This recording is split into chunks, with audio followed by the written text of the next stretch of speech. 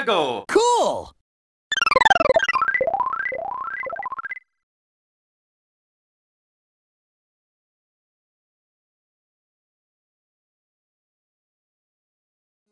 Hey everyone, it's Knux, and welcome back to another installment of my review series, where I give my own personal input and critique about a game I finished. And for this episode, we'll be taking a look at the latest 2D adventure for Sega's Blue Lord and Savior, Sonic Superstars, a game that I had a very clear first impression towards, to put it lightly. As many people who follow my channel know by now, I haven't been enthusiastic when it comes to 2D and Sonic the Hedgehog, because while I'm a very big fan of 2D Sonic, since its gameplay is what really made me fall in love with gaming as a whole, the way Sega has gone about handling it for the longest time now has annoyed me to no end, which I've explained in countless previous videos, so I'm not going to re-explain that all here. But I need to bring up some of those thoughts because it's very relevant to how I felt upon just the mere announcement of this game, as it looked to be continuing a lot of the things I dislike when it comes to the current direction of 2D Sonic. Firstly, it's no secret that I was really hoping for a game that follows the footsteps of the modern style 2D Sonic games, such as the Sonic Advance games or Sonic Rush games, so that it can finally make Sega commit to putting classic Sonic as a concept behind everyone, and really give a fresh new Sonic experience that didn't feel uninspired in too many areas for me. Because as much as I do love 2D Sonic, and even the classic form of 2D Sonic, I am sick of classic Sonic as an individual character and aesthetic. Because whenever they heavily lean on it, they portray Sonic in his most basic form, and hold back the potential of the gameplay, story, and other elements for no reason other than it wasn't like that in the classic Sonic games, so it shouldn't be here. The modern portrayal of this classic Sonic character annoys me because it just feels like a cheap imposter of the true energy to what classic Sonic was, boiling it down to the nostalgic elements of the Sonic series alone and not fully understanding what in the classic games actually made Sonic into an icon, and how those elements evolved going into the games where he was redesigned and brought into the third dimension. But whenever I explain this, it starts wildfires, and Sega is convinced that classic Sonic alone is a moneymaker. So of course, Sonic Superstars was looking to be yet another basic 2D Sonic game that continues all those issues for me. But there was an even bigger concern that I had going into this game, which is that I feared for its general quality immediately because of the fact that I didn't expect this game to be an improvement from Sonic Mania, the previous 2D Sonic installment. Because while it annoyed the hell out of me how much of Sonic Mania relied on past Sonic content, the game was extremely polished and fun, thanks to the passionate work of Christian Whitehead and his team. It actually felt like an evolution to 2D Sonic gameplay, instead of an enormous step back. And it made me excuse a lot of the smaller issues I had with that game. So if we were going to get another classic Sonic game that is basically just like Mania, but with entirely new zones or even a different set of retro zones, then I could maybe at least enjoy this game from a gameplay standpoint, which is the most important thing for a video game at the end of the day. But with Superstars, I did not remotely believe that would be the case here, because not only did we know Christian Whitehead was not returning, but the game was looking to be another 2.5D Sonic game, like Sonic the Hedgehog 4, with 2D gameplay that's more like what's seen within recent 3D Sonic games, which I always felt was inferior to a lot of the more purely 2D Sonic games, due to how Sega tries to recreate 2D Sonic gameplay in the most cheap and poorly executed ways possible. And the more we learned, the more it just piled onto my instant dislike towards this game. Whether it be how similar to the very overused Green Hill Zone the first level looked, or how the game was looking to focus on multiplayer now, making me fear for the game being unfocused in level design and ending up a cheap knockoff to the new Super Mario Bros. Games, Or the final red flag for me, how the game was primarily being developed by 𝗬𝗏𝗃, a team with such amazing games under their belt like Balan Wonderworld and Yoshi's New Island. And all of that just blended together to make me have little to no optimism to cover this game. Just like with a game such as Sonic Frontiers, because I knew that I'd be repeating a lot of the same stuff I have for years, and that I would not enjoy the game. But against all my drive to not even bother with this game, a friend hooked me up with a coffee, and in the end, I couldn't resist the temptation of covering the Blue Lord and Savior once again, because I felt like I owed this to the Sonic folks who follow this channel, since if it's gonna be who knows how long until the next 3D Sonic game again, then I'm probably not gonna say much about the series in a long minute, unless something else catches my eye. So I said fudge it, and dove into Sonic Superstars, not really knowing what to expect because of the inconsistency when it comes to Sonic the Hedgehog quality. So how did the game turn out? Well, let's get into it. Starting off with the gameplay, it's basically how 2D Sonic gameplay always is, and I don't think I need to explain how that all works to most of you by now. But the big thing I really feared for this game is the general control and polish of it, because of how there will be Sonic games that are mostly okay in polish, but there can also be games that are very unpolished. And with Sonic Superstars, it could have easily leaned into being another Sonic 4, where the gameplay isn't straight broken and full of glitches, but is just too stiff and absolutely unfaithful to how 2D Sonic should feel. But in this case, no. The game is mostly solid when it comes to the general control of how Sonic should feel. And this is because of the fact that while Christian Whitehead didn't have a big hand on this game directly, he passed over a lot of the coding and general gameplay build for how Sonic controlled in a game like Sonic Mania. So the general control is mostly fine still. Which, I still think it's a little lame how hopeless Sega seems to be in making a 2D Sonic game without the guy. But whether he is on good terms with Sega or not, or whether Sega and 𝗬𝗏𝗃 can make a good 2D Sonic on their own without him or not, right now I'm just glad that this coding put this particular game on the right track. But the elephant in the room a lot of Sonic fans ignore is that the game is still inferior to many other 2D Sonic games out there, whether that be the classic games themselves, Sonic Mania, various other fan-made projects out there, etc. This is not the best 2D Sonic can control and feel, in my opinion. And I know people don't like comparisons when it comes to new Sonic the Hedgehog content, but the harsh truth is that these comparisons are made because the game is lacking in an area that other games do better. It's not said solely for the purpose of beating the game down, it's said because it shows how the game can improve. And in the case of Sonic Superstars, it is close to nailing the classic Sonic feel, but it just doesn't. The buttery smooth control in a game like Mania just works better for 2D Sonic. Especially when in my playthrough of this game, it had more unpolished moments than with my Sonic Mania one, which people can't write off because I experienced these moments while playing with friends and while literally live streaming.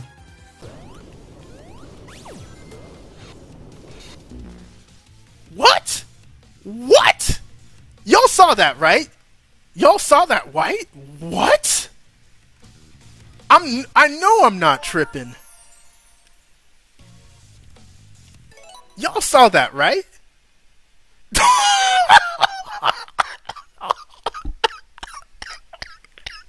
Someone clip that, please. Yeah, y'all knew I was gonna sneak that clip in here. But ignoring the general 2D Sonic gameplay, what new stuff does this game bring to the table?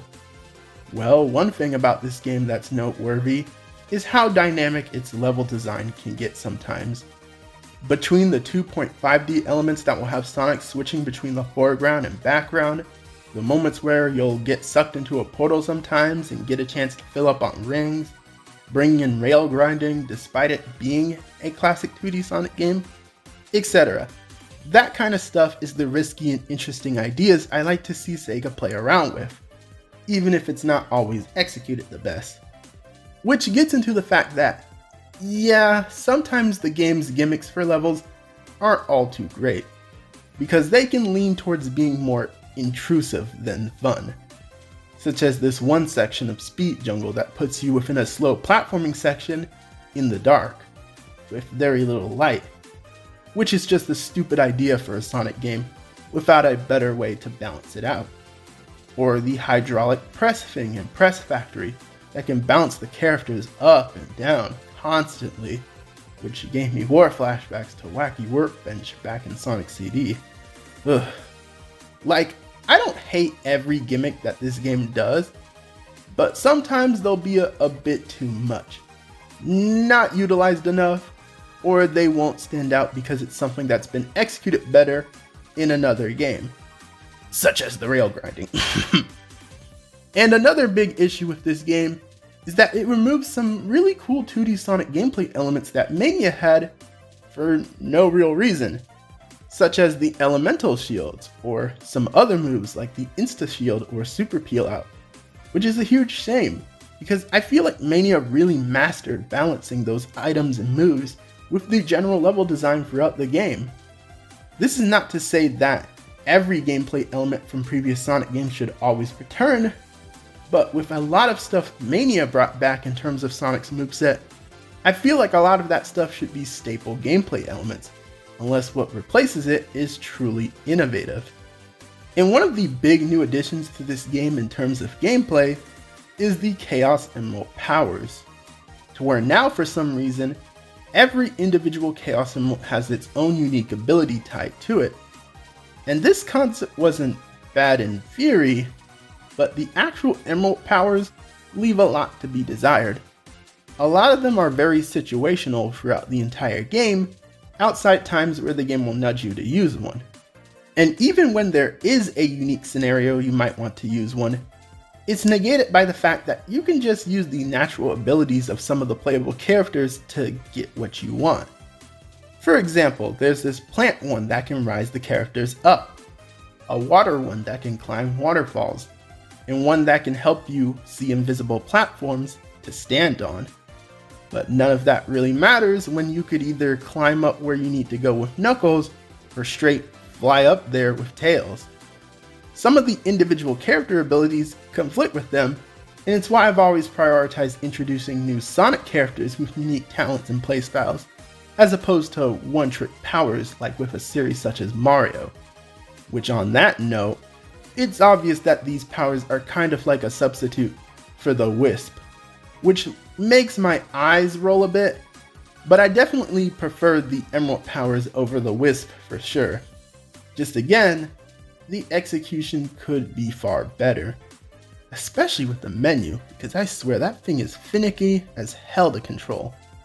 That's not to say they were all useless or anything though, as I got a lot of use out of the burst and clone powers, since they helped cheese the more annoying platforming or boss sections in this game. Which, oh boy, wait till we get to the bosses. But yeah, overall the gameplay of this game is just okay. It's not terrible, it's far from perfect, so it just lands at okay. And that's not a bad thing on its own, but when we factor in that this is coming off a lot of Sonic games that can be better in this category, it just leaves me feeling very unimpressed with it. Next up is the presentation. And this is an area that Sonic Superstars especially gets a lot of flack in, because we're coming off the amazing 2D sprite work of, again, Sonic Mania, which could look really amazing in some levels. Meanwhile, with this game, it has that standard 3D look to it, more so mimicking games like Sonic 4. And here's my thing. I don't think that a game leaning towards a more 3D style, even if it's a 2D platformer, is a bad thing. as I'm very open to a 2D game that tries to feel more modern and grand, if it's executed in a way that looks really good.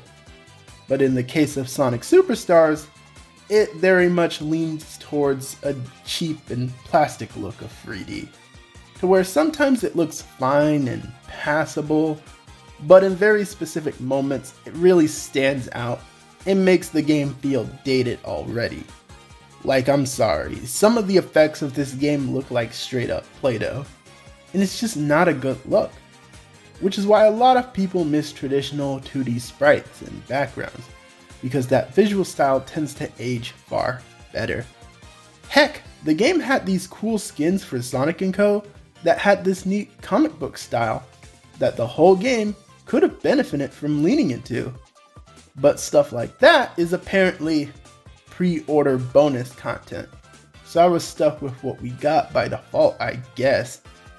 Again, if Sega feels that experimenting with a 3D look in 2D Sonic helps make it look more modern, I don't entirely hate that idea. But that point kinda falls flat when you execute it in the most low budget looking way possible and proceed to not have that modern mentality for other areas of the game. I guess on the plus side, the game mostly runs smoothly in terms of frame rate, and the only other weird thing I can think to bring up is how the load times can be weirdly long for a 2D Sonic game.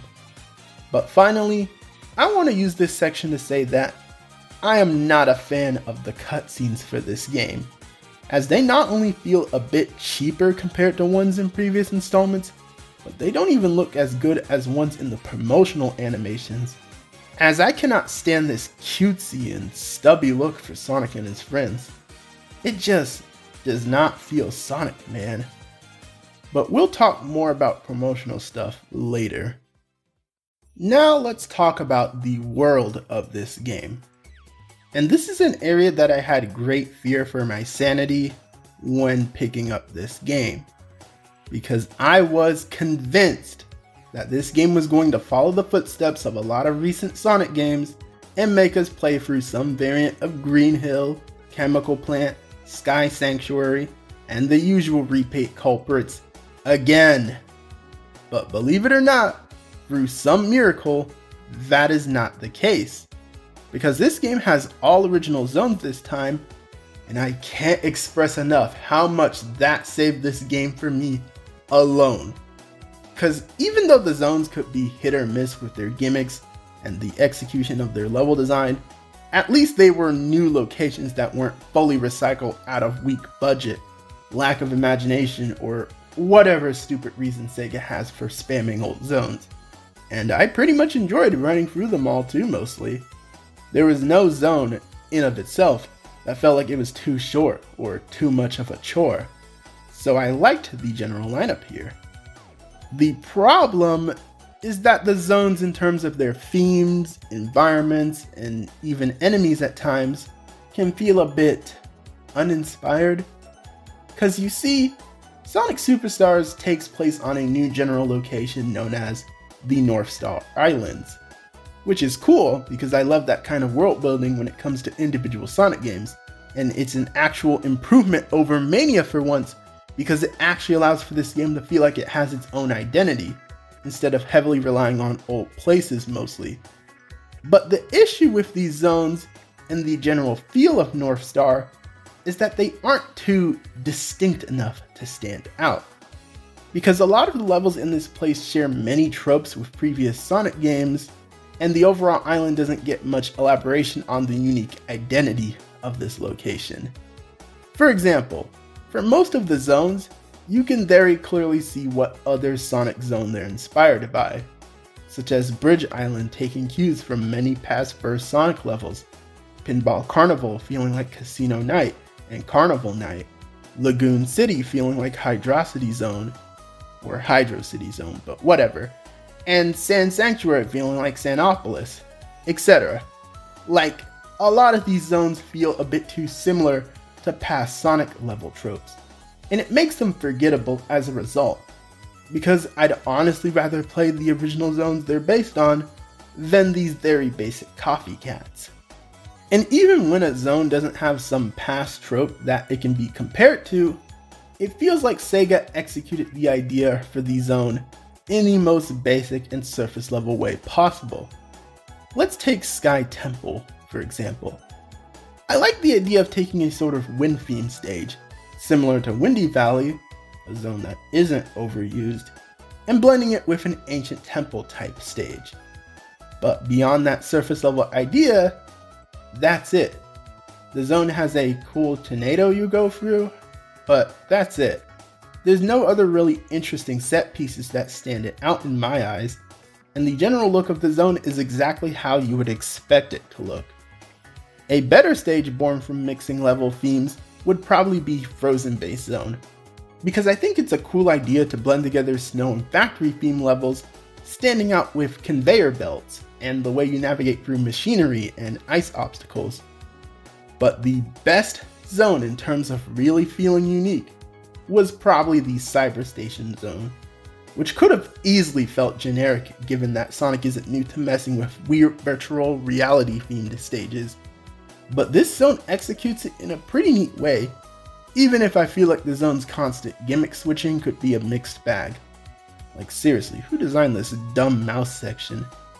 And also, I originally really disliked Egg Fortress for how it's basically a less interesting and less intimidating version of Eggman's usual space station bases, like the Death Egg, but the whole time backwards part of Act 2 was pretty cool, I won't lie. But yeah, I can't really say much else about these zones. It's a very mixed bag for me. And don't get me wrong, a lot of these zones are on the right track to bringing back fresh Sonic environments. But I'm just left with this never-ending feeling that they could have been pushed further, because when we've constantly had to deal with recycled zones and assets as much as we have, it really made me expect a bit more for the return of Sonic games with fully original stages. It feels like the game holds back on what it could have done, and I have a theory for why that is. But we'll touch on that in another section.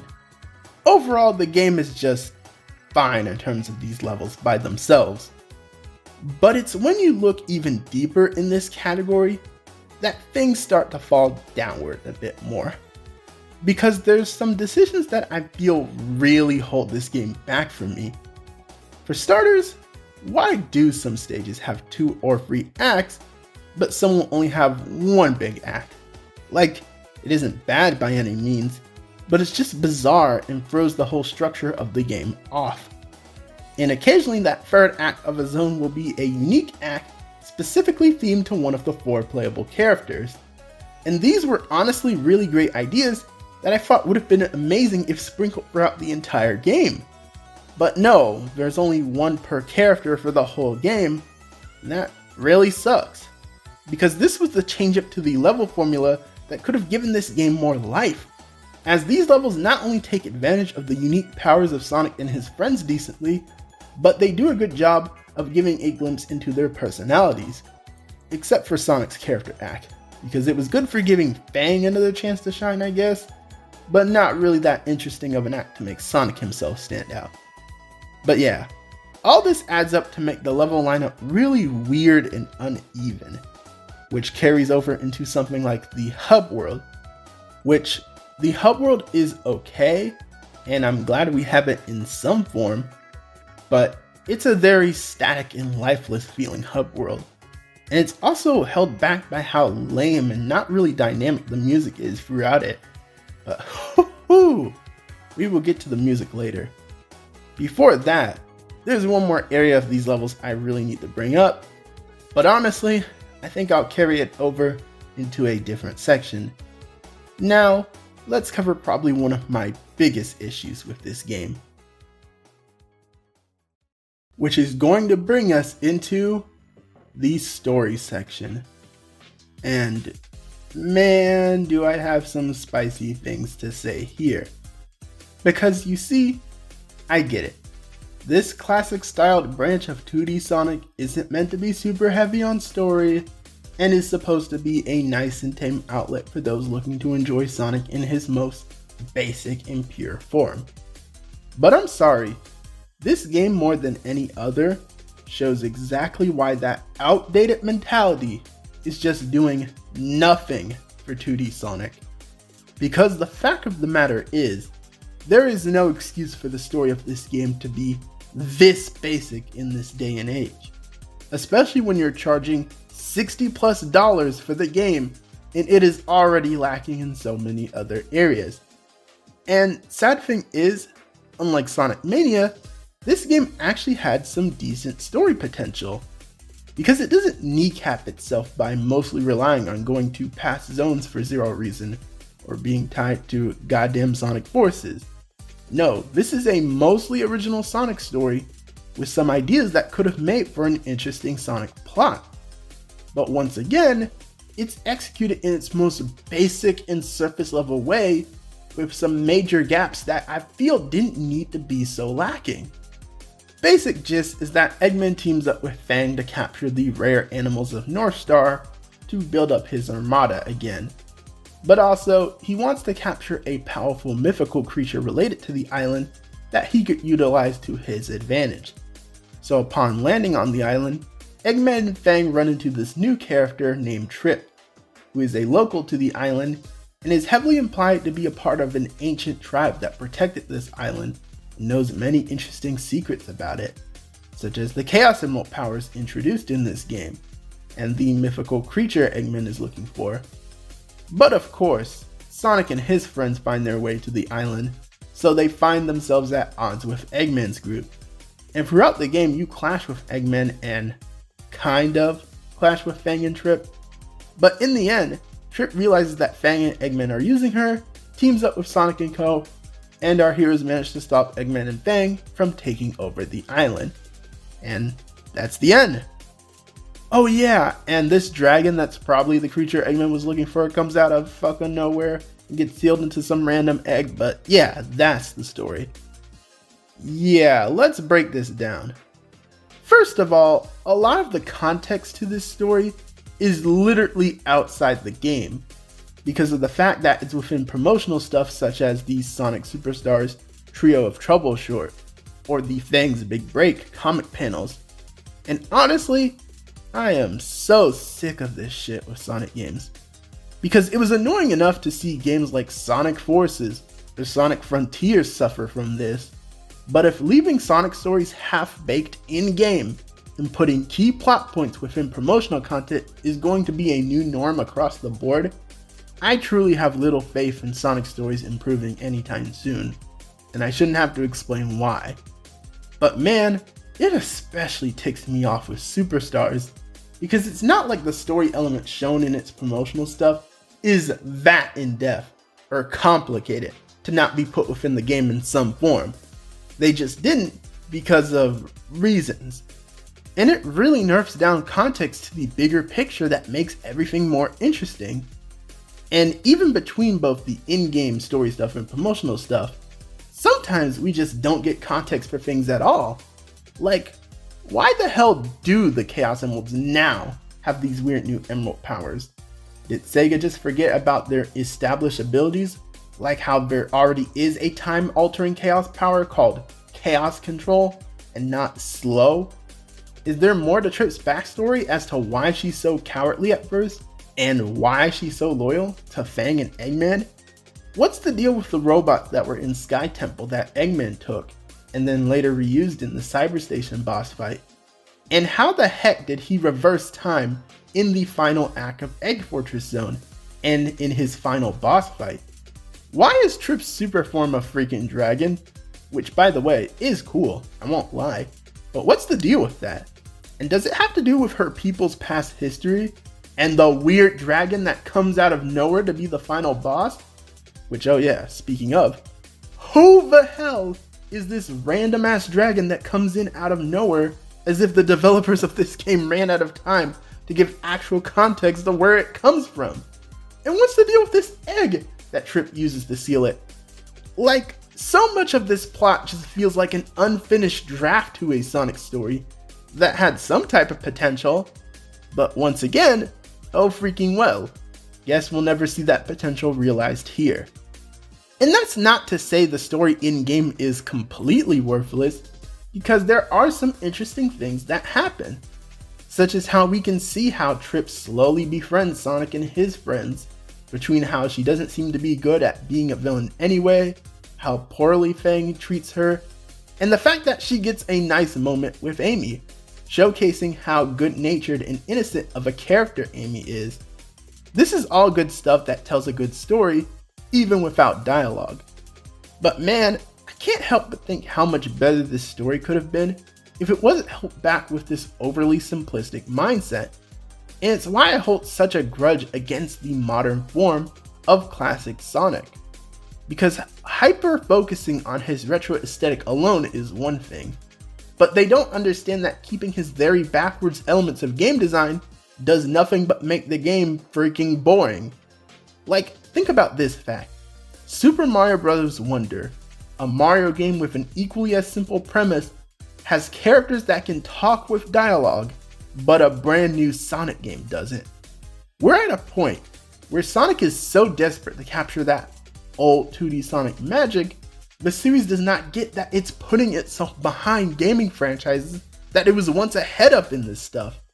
The Genesis games had that minimalistic storytelling because it was the best they could do on Genesis for a series like Sonic. When they got the technology to give the Sonic franchise more depth, they did it. Why? Because it evolved the series and put it on par and even ahead of its competitors. Sonic didn't speak much in those old ass games because they're old. They didn't single-handedly make the games better, and only people obsessed with the surface level elements of those games than their actual depth believe in that crap. And I'm not saying that every 2D Sonic game needs full voice acting or long cutscene sections of dialogue, especially with my mixed thoughts on the current direction of that stuff in Sonic. But there should be a better effort to tell a story in these games, whether it's 2D or 3D, because Sonic prided itself in being a pioneer to it. Whenever a Sonic game has some type of story, notice how you'll see so many videos with millions of views about either the story by itself or around people actually talking about that story, even if it's not the most high quality one. This is because storytelling is just something that naturally brings curiosity and fascination. But when your game literally has little to no story or point to say, what else is there to talk about? Especially when the game is pretty uninteresting in its level design and other areas as well. Again, I want to stress that there is stuff here I like, such as how Fang gets another chance to be a major antagonist alongside Eggman, or the idea of this morally ambiguous character with Trip and her having a connection to this new environment. But otherwise, I got nothing else to praise in this camp. So on the note of characters, let's get into my dedicated character section. As you see, having multiple unique characters with solid execution will make me fall in love with a game instantly. But how did Sonic Superstars do in this camp? Well, in terms of the main playable cast, we of course have Sonic, Tails, Knuckles, and Amy. And in terms of how they play, it's weird for me. As I explained, the way Sonic himself plays is mostly fine, but definitely not the best Sonic has controlled in a 2D Sonic game, with those missing moves and elements I mentioned earlier really adding on to that fact. Though I do think it's nice Sonic still has these drop dash, I guess, but the thing is everywhere now, so it's not that exciting. Tails controls how you would expect, but with Knuckles and Amy, they're a very weird mixed bag for me. Knuckles can still glide and climb walls, and it definitely is still helpful in a lot of levels, but man, does Knuckles feel so sluggish to control in this game. It feels like he moves even slower than he usually does in 2D Sonic, and it honestly makes him not too fun to use compared to everyone else, which sucks, because Knuckles is my favorite character, obviously. And Amy is definitely close to being a solid character too, as her double jump is pretty helpful. But I feel like she could have used something else to stand her out, as she has a move similar to the drop dash, but it's just this very open and kinda weird to control hammer move, which I don't think really works out for her. I don't think she needed anything as busted as her being able to throw hammers like a freaking hammer bro in Sonic Origins Plus, but I would have maybe liked to see her have a standard hammer attack and something like her acrobatic hammer flip move in Sonic Advance, which would allow for her to reach high places if players can balance using it while still running, which could be tricky to utilize, but really fun to use when mastered. They don't have to remove her having the spin dash, of course. It can just be something that helps her stand out. Heck, I think the other three should also have a standard attack and special move that they can chain together in order to move fast while taking out enemies and platforming, like Sonic having a kick boost or special spin air dash, Tails having his tail spin attack, Knuckles getting a special punch move, etc. Stuff like this would help add something fresh to their movesets, instead of being stagnant for no other reason than nostalgia. Which I know they get special moves with the extra emerald powers, but they last a short time and are mediocre. So otherwise, that leaves Knuckles and Amy as just okay to me. And in general, I feel like our main four are just okay in terms of their gameplay execution.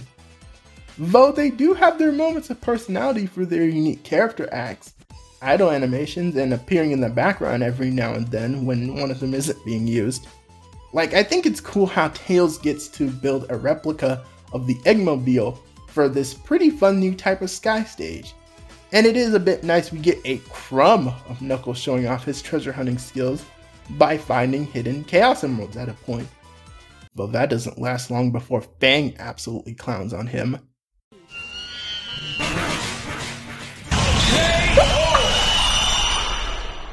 And Amy, again, gets nice moments through her friendship with Trip. So these three at least have something going on. The most boring characters in this game are probably Sonic and Eggman, which is baffling to say because they're usually some of the more lively characters of any others there. But here, Sonic just basically feels like a standard hero and Eggman feels like a standard villain. They do not have any moments that make them shine like they do in other games. And it's a shame, but it's the result of, you know, the story being basic. But you see, the true best character in this game, surprisingly, is Trip the Sun Gazer. Because she is probably one of the most busted characters ever introduced in 2D Sonic, for no reason. As she can not only double jump just like Amy, but she can cling onto walls and spin across them just like the pink spike wisp. Except there is no cooldown to her abilities, she can just naturally do these things. And I think it's pretty neat, even if it is busted. She also gets her own unique super form that allows her to fly around and breathe fire as a dragon. But sadly, the control for her super form is kind of garbage, as it feels really unfinished and sluggish. But that aside, I like playing as Trip. She has probably the best new Sonic character design in ages. In her story arc of slowly learning to break off from Eggman's group and joining Sonic's group has a nice simple vibe to it. It feels genuine and not artificial or snarky. And we even get an entire unique campaign themed around her after beating the main story, which you think would be a bigger positive. Here's the problem though. Trip's story, what basically acts as the second campaign of this game, is a sort of harder mode for this game. And the level design for her stages is absolutely brutal. And at first I thought this seemed a bit logical, because as I explained earlier, Trip does break the main story levels pretty badly, and having harder levels that take advantage of her abilities isn't a bad idea in theory. But the problem is that some of the level design in her stages is just absolute garbage to slug through.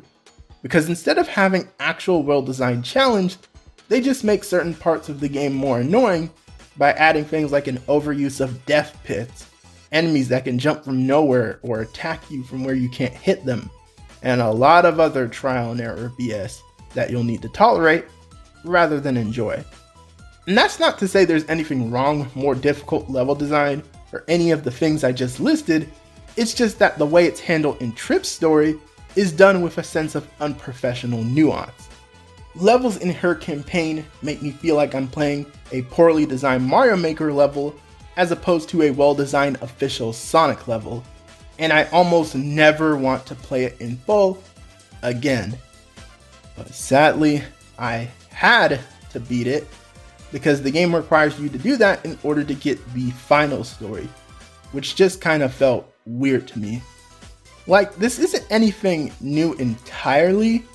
Knuckles' story in Sonic 3 and Knuckles is similar to this, and this model is just like how the stories work in a game like Sonic Rush, where you play Sonic's story first, then Blaze's, and then play through a final boss story mode there.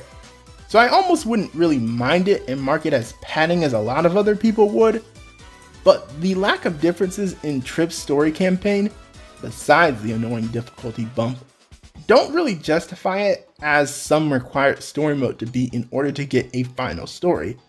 As to me, one of the best things about multiple story modes in Sonic is when we get to see the unique perspectives of the characters within that story route.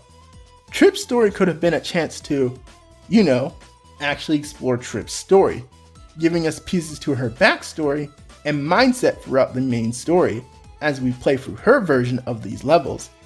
But because we're mostly just running through badly tweaked versions of the same levels with nothing really new of story substance, it makes it feel more boring than it could have been. And it's a shame, since I do like Trip as a character, but man, did she deserve a less dry game to debut in. Guess that leaves what's left on the villain side, and again, there's not much to talk about here. I really want to be happy that Fang is back in a major way, but honestly, it felt like the game didn't really use him as much as it could have. Not helped by the fact that he has some of the most annoying sections in this game.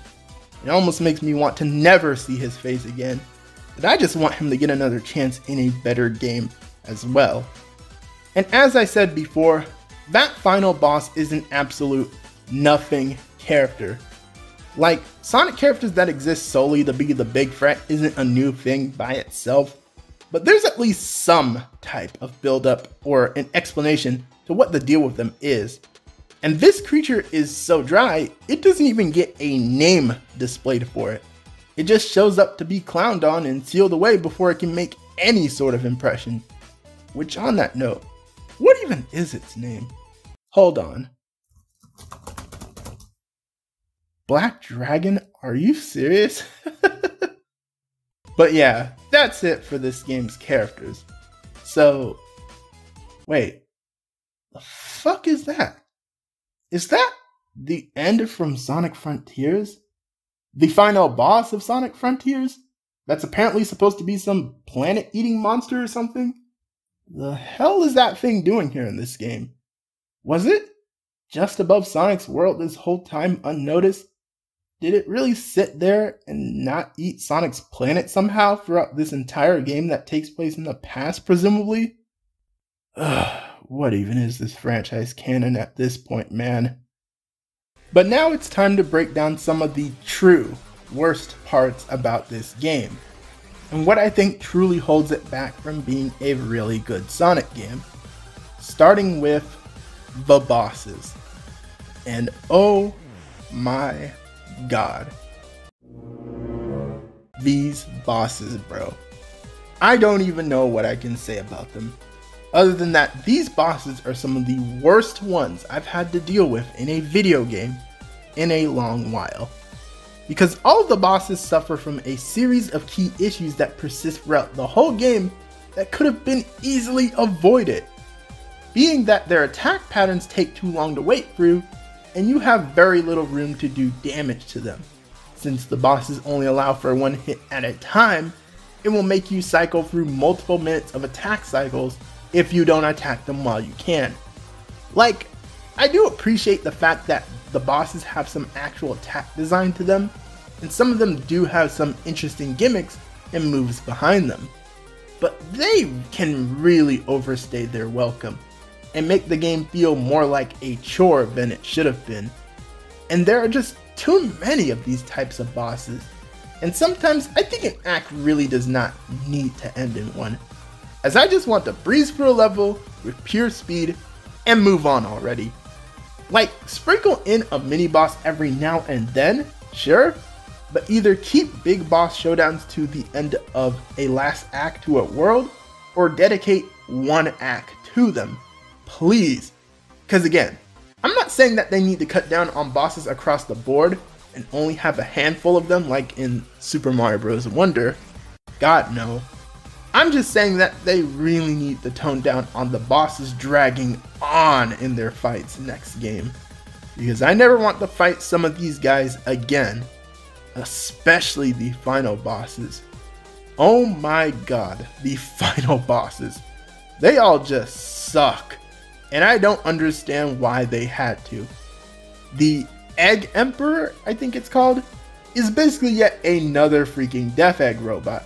That, yes, isn't the exact same in design and the way it fights, but it's still just lame and not fun to go up against at all. Not helped by the fact that if you die in this fight, you have to do it all over again, and that is just a drag. This game just suddenly forgets checkpoints and it's freaking brain dead. Thank God this game at least has the sense to not have limited lives to balance it out, or else, whew, I would have exploded. And don't get me started on this annoying ass Fang mech fight and the actual final boss of this game, as I think those bosses are just straight up cheap. Between how the Fang robot has this attack that can destroy half the damn stage with no warning, or how the true final boss heavily depends on rings, yet it feels like you're barely given enough rings to survive and can deplete them all easily if you dare use the dash attack. Like, all of this just really makes the game end on a low note for me, which is especially not helped by how the story around these finales is non-existent and basic. The most positive thing I can say is that I at least think the Fang mech in concept looks cool, and I like how it was foreshadowed more than the actual true final boss. And also, shout out to the Cyber Station fight.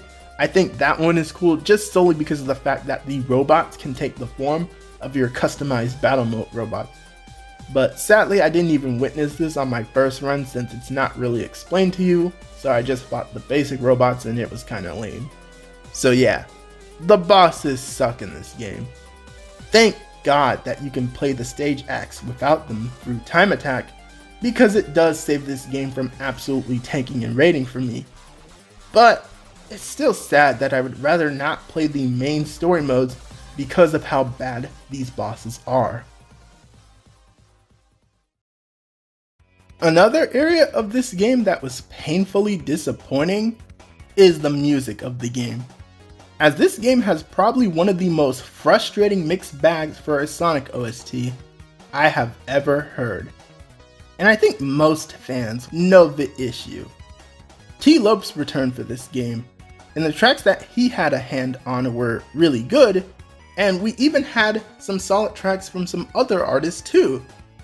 But persisting throughout the entire soundtrack is Jun Senoue heavily reusing that trash Genesis wannabe sound font from Sonic 4. And it just tanks the entire OST, and I don't understand why it had to. Like, I don't want to be too harsh on Jun, because he did make multiple of the melodies for these tracks, including the ones that I really do like. And he is a legendary composer when it comes to his guitar work, so I have infinite respect for him. But I'm sorry, Jun, or whoever keeps handing him the keys to make tracks like this, that Sonic 4 sound font is garbage, and it is not making it out of North Star. Keep it locked away forever, and either improve your sound, or respectfully, please stick to guitar work. I know Sega doesn't like the idea of too much Sonic Adventure style rock in the precious classic style 2D Sonic games, but with how all over the place this soundtrack is, at this point, that really does not matter. I would rather have an inconsistent OST that is good across the board than an inconsistent OST that is held down by how much it's trying to appeal to 16-bit nostalgia. Alright, with that tangent done, that's gonna bring us to multiplayer. And I'm going to keep this one short and sweet for y'all. The multiplayer of this game is not really good, which I can especially confirm after doing a second playthrough with some friends dedicated to it. And I'm going to boil it down to two main reasons. First of all, this game's multiplayer is honestly fairly functional at times, because of how the game collapses while trying to run it within some of the levels, showing that it clearly needed more time in the oven. But Sega wouldn't dare allow that, because they gotta make those holiday sales after all. But that jab aside, I also just think that it was a poor idea from the start, because Sonic is not really meant for same-screen co-op multiplayer, unless the levels are specifically built around it, and Sonic and Co are slowed down significantly. Remember how I said that I felt like this game was held back in places when it came to its level design? Well, most likely, it was because of the multiplayer. But weirdly, most of the levels are still not really great for multiplayer because Sonic level design is naturally very solo focused due to how fast the gameplay for Sonic is. Sonic is not like Mario, where the focus is on slower and careful platform jumping. Sonic has very fast-paced level design, and unless you drastically tone that down to accommodate up to 4 people running around, it just does not work. Does that mean I think Sega should never try multiplayer in a mainline Sonic game again? Not necessarily, as I do think there is fun to be had, like with the multiplayer in a game like Sonic Adventure 2 Battle. But A, the multiplayer has to be split screen and needs to have a separate mode dedicated to it. And B, it needs to be far more polished and refined than here, or else it's just not even worth bothering to play. I just think this game's multiplayer from the start came from a very badly timed and poorly executed mentality. Because not only is Sega extremely late to riding off the success of the new Super Mario Bros. Series and its multiplayer, but the multiplayer is not remotely as fun to play than the average campaign. So in the end, one of the biggest things that this game was peddling falls flat, and it wasn't worth it in the grand scheme of the whole game. Oh, and in case anyone tries to deny Sega was trying to copy the new Super Mario Bros. Games, they straight up say it themselves.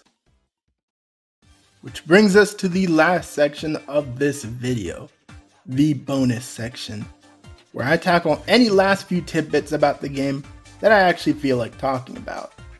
And the only other thing I can think to mention here is the special stages and what you can earn within them.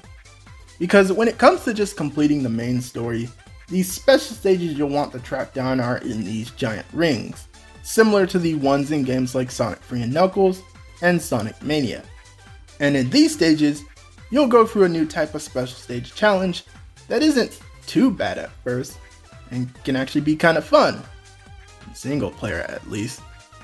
But as you get to the later variants of the stages to unlock the last few emeralds, it kind of becomes a mess to play, as the general control for these stages can get really finicky, and missing one dot in this weird void world can lead to instant death basically. It's also annoying because you can't just grind one special stage ring like in Sonic Mania, you have to hunt a unique one every time, which again makes me wish I were just playing Mania instead, but it probably is better for game design balance. But yeah, the special stages of this game aren't bad and more tolerable than some past versions, but Mania's special stages are still king, because those had a very fun and original concept that just fit the traditional Sonic gameplay better.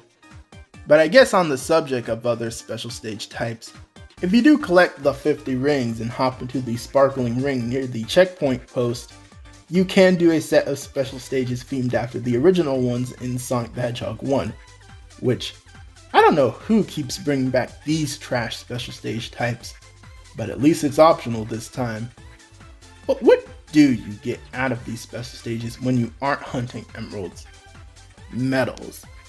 And medals basically act as a new form of currency of this game that is tied to so many new pieces of it. It's the whole point of the weird fruit acts that you can play. You can find hidden golden enemies that gives you more of them, etc. Like While I do appreciate the encouragement to explore levels and play special stages in order to get even more of them, all it amounts to being currency for is this game's multiplayer battle mode, as you can unlock some pretty neat skins and cosmetics for the robot avatars you do in that mode, but honestly, the battle mode of this game is extremely boring and a waste of time, so in the end, it just wastes all this currency and these cool skins for nothing. And how they could have avoided this is by tying the medals to not just unlocking skins and cosmetics for these robot avatars you might not even bother with, but costumes and cosmetics for the playable characters in the main story modes, as that would motivate me to grind out these medals far more than a mediocre battle mode. Which, by the way, some of these medal prices are insane, because expecting me to play the game this much for how little content it has is laughable. But hey, it could be worse. Sega could be continuing to lock skins behind pointless DLC. But I think I've said all I've needed to with this category. So now we arrive at the summary and final verdict. And I'm just going to get to the point on this one. Basically, this is a Sonic game that just kind of exists for me, because it's far from being a bad game, especially when compared to some other 2D and non-2D Sonic games. But it's undeniably a step back in so many areas that Sonic Mania, the previous 2D installment, and so many other 2D Sonic options did far better in. So it's basically like Sonic Forces again, where there is very little reason to revisit it because there's better games that you can play. And I can't really say if I can fully recommend it, especially not for $60 freaking. God, no, that pricing was just straight robbery.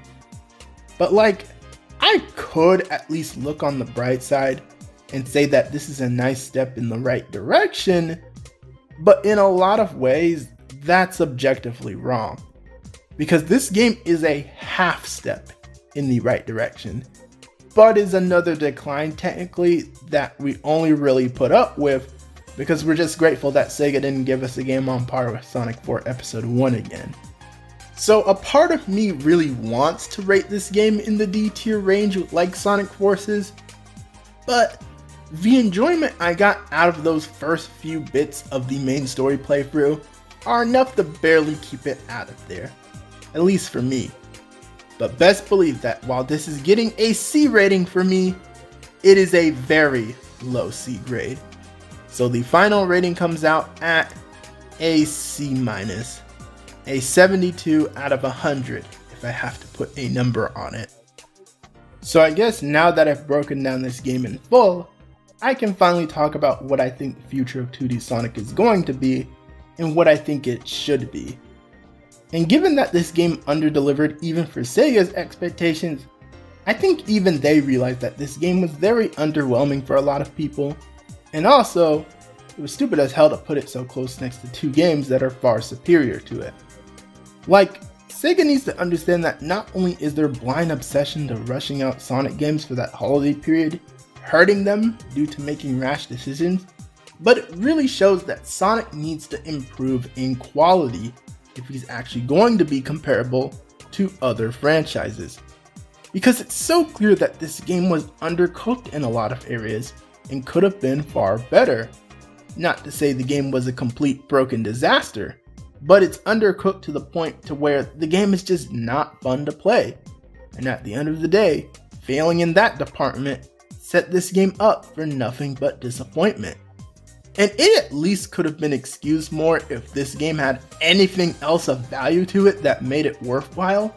But as I explained, the game's theming, story, and other areas are so dry. There was nothing else to discuss. If you want a game with an eventful story, play Spider-Man 2. If you want a game with really polished gameplay, play Mario Wonder. Sonic Superstars has little to offer in those categories, or any of the other ones. So I hope the effect that this game leads to is Sega actually utilizing the time they have to work on these games to put out something worthwhile. But more than that, the bigger effect that I pray this game leads to is that I hope it finally retires classic Sonic for a good long time. Because I think another factor to this game not doing so hot is that the hype for classic Sonic nostalgia is just finally dry for people, which took y'all fucking long enough. But seriously, with how well Sonic Frontiers performed in comparison, I think that it is definitive proof that modern Sonic does not need to rely on classic Sonic to survive, and Sonic can do well with risky shakeups with his formula if they're just done so with decent execution. Which, granted, I clearly don't think Sonic Frontiers was exactly perfect in what it set out to do either, but at least there was actually stuff to talk about with Frontiers. Sonic Superstars being a very basic and dry 2D Sonic platformer that didn't succeed off nostalgia alone should be a wake-up call that the hype for the "whoa, retro Sonic" is finally drained. It was draining for ages now, and when even the latest 2D Mario is going out its way to shake up the formula, but Sonic is the one who is insistent on being stagnant, it is a sign that things need to change. I want a full return to modern styled 2D Sonic. Sure, maybe attempt a multiplayer focused Sonic again, or have your small callbacks here and there if they aren't overused between more than a handful of games. But stop over-relying on trying to be similar to New Super Mario Bros. And come up with ideas fitting to Sonic that are new and exciting. And that's all I've got left to say without repeating myself for the millionth time. I know it sounds like I'm really dragging the hell out of this game and absolutely hated it, but really, I just see it as mediocre and unnoteworthy. And if this were a one-time case with Sonic being mediocre every few games or so, knowing he could improve in the future or in another branch of Sonic, sure, I'd be fine. But in terms of how I feel about Sonic on a bigger scale, I'm noticing a bit of a pattern. As throughout the 2020s, it feels like not many of Sonic's games or multimedia projects have risen above being mediocre for me. And I don't even want to get into the whole rabbit hole of arguing that case right now and breaking down how I feel with everything Sonic has done in the 2020s so far, but I just had to say it here. Because if nothing changes going into 2025, the halfway point of this decade, I'm going to have a lot more to say. But hey, if we're talking Sega overall, things aren't completely hopeless, since we have games like Jet Set Radio 3 on the way at last, and that crumb gives me hope that Sega as a company can improve. So maybe, just maybe, Sonic can rise out this weird phase he's in, and I can have something worth talking about again. And I can't stress enough that I'm glad Sonic isn't putting out another bad product, I guess. But he could be so much more than this, man. But until I see proof of that, I think I've said all I've needed to for this video. If you've made it to this point of the video, thank you for watching all the way until the end.